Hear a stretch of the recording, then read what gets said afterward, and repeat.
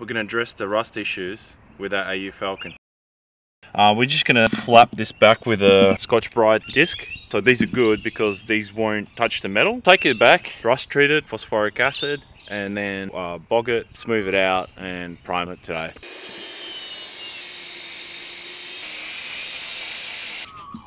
So we'll get some rust converter now, smooth out with some filler, and prime it.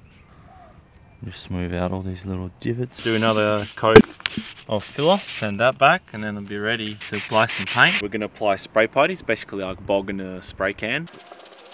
We sanded back spray putty, now we fill it up with some spray primer. 2000 grit wet and dry. I'll rough up sort of the bits that we painted and the car's original paint.